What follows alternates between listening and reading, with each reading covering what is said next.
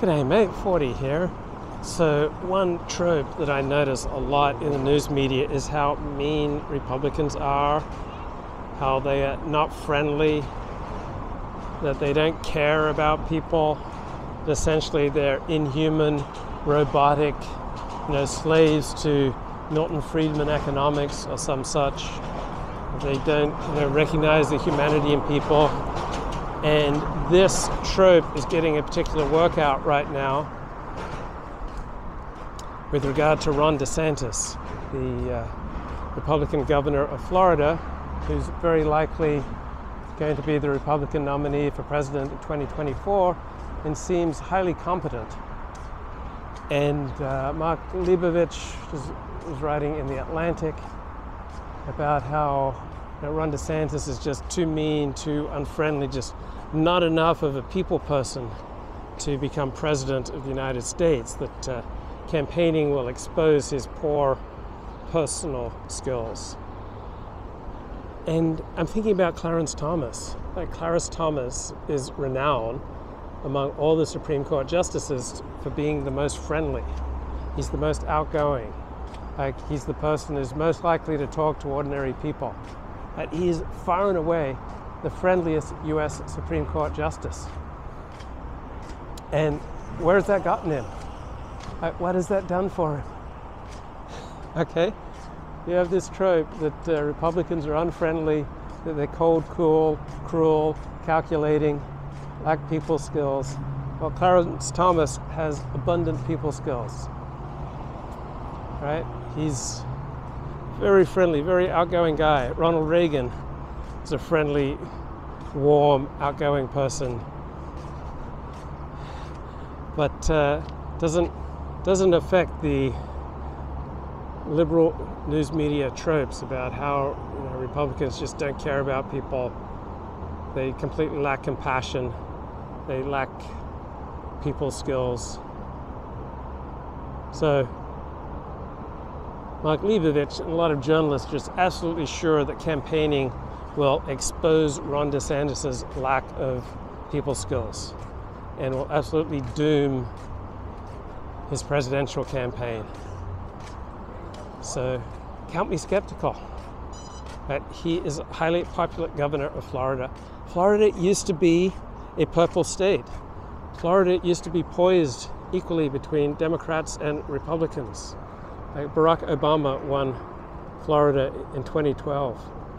Ron DeSantis has probably played a part in turning Florida red. Also, I suspect a lot of people, Republicans, are tired of living in blue states and they've moved to Florida, and perhaps that's also contributed to Florida turning red. But it's really hard to argue that Ron DeSantis has not been an effective governor. He won his confrontation with Disney. Is there any major confrontation that Ron DeSantis has not won? I don't recall him backing down on anything important. And I'm not a Ron DeSantis partisan. I'm not devoted to one candidate or another. But I'm a little more sanguine about his chances than the mainstream media. Just so convinced that he's like the typical Republican who shows no compassion, no empathy, no personal skills, is just incredibly self-centered and predatory, just treats people as instruments, just gets all he can from people, and when they're no longer useful to him, then he just lets them go. And I think these analyses are accurate about Ron DeSantis' personality, but I'm not at all sure that it's going to be an election killer for him. People use people, right? It depends on the situation. So when you're under the pressure of being governor of Florida and you're in the center of controversy, I think you're going to be much more predisposed towards treating people as instruments for getting what you need, as opposed to when things are good and easygoing, and then there's often more room in your heart for love. I know how often I have felt kind of empty inside, ignored inside, that I was just being treated as a cog in the machine. That did not bring out the best in me. When I get hungry, angry, lonely, tired, that does not bring out the best in me. When I get disconnected from the people I love, that does not bring out the best in me.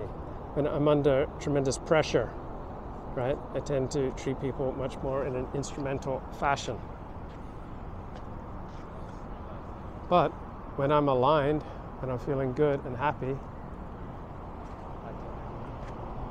right, when I'm filled up, then I can be much more kind and loving towards other people.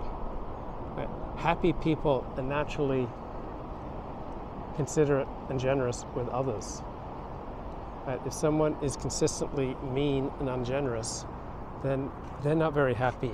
They may be under tremendous pressure due to a situation, or they've been wired a certain way, so they are not at ease with themselves. If you're at ease with yourself, then you're going to be much less anxious, and therefore you'll be much less maladaptively preoccupied with yourself.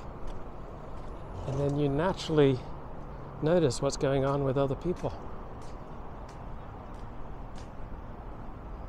And when you notice what's going on with other people, when you see them suffering, when you see them struggling with something, then you naturally want to help out. You don't just notice people suffering and feel completely indifferent if you are basically at ease with yourself.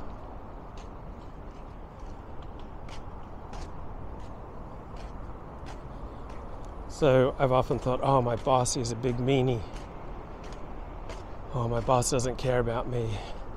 Oh, my boss is nasty. Or my boss is a jerk. But much of those times was just the situation of the pressure that my boss was under. It led to him acting in a way that I thought was mean or selfish. So often Republicans who get attacked for being mean and selfish, or Democrats too, it's just the pressure of the situation that they're under. Or it's the unfortunate miswiring in their system. So often unhappy people are told to be less selfish, and that doesn't usually work. Like, that didn't really work for me. Like, I had to get to a point of ease with myself, and so Alexander technique helped with that. 10 years of psychotherapy helped with that. Having friends and community helped with that. But more than anything, 12-step programs help with that. And then when I felt at ease with myself, then I'm naturally inclined to be a little more generous, a little more empathic with other people. When I was walking around with what felt like, a gaping psychic wound, I was not naturally inclined to be, caring and empathic towards other people. I remember my therapist said, I have this image of you just, sucking on the mother's breast and trying to get absolutely everything he can, because he fears that at any time the breast will be withdrawn and he'll never be able to have milk again. That's kind of how I was going through life, sleeping with every woman I can, getting all the sex I can, getting all the positions I can, getting everything I can, getting all the attention I can, getting all the fame I can. I was just greedily lapping it up, sucking it up. Because I was walking around with the feeling of a gaping psychic wound inside. So I'm sure there are selfish people who simply by taking on volunteer roles or by deliberately making an effort to be less selfish have found that their capacity for empathy is caught fire, right?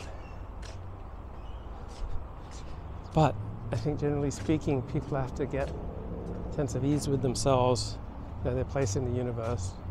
Generally speaking, it helps to feel better in your body, like to get into better shape, to exercise, to work out, to do things like Alexander technique, get the necessary physical therapy that you might need.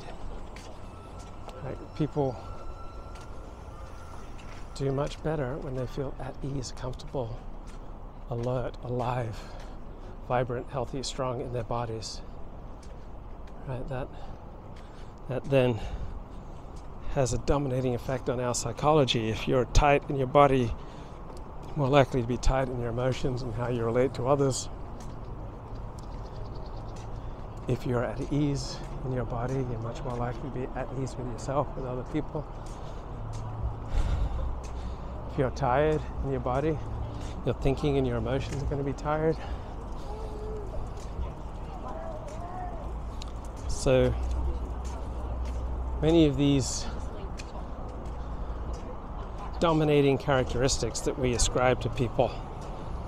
Joe is kind, Jeff is honest, John is strong, Peter is generous, Phil is funny, Jack is great at running things. Right? They're situational rather than essential. So leftists often make fun of the right's preoccupation with essentialism, that peoples, races, religions, cultures have certain essential qualities, and in reality how blacks, whites, browns, Asians, Muslims, Christians, Jews, Buddhists, Hindus, Baha'i express themselves depends on situation, depends on time and place. You can't understand anything anyone said or done unless you locate an action in a particular time and place. So Ron DeSantis is a driven man. He very much wants to become president of the United States. People who want to become president of the United States are not normal people. And so requires considerable sacrifice, self-abnegation, and drive and energy to become president of the United States. That means frequently you're not very nice, not very empathic, that you use people.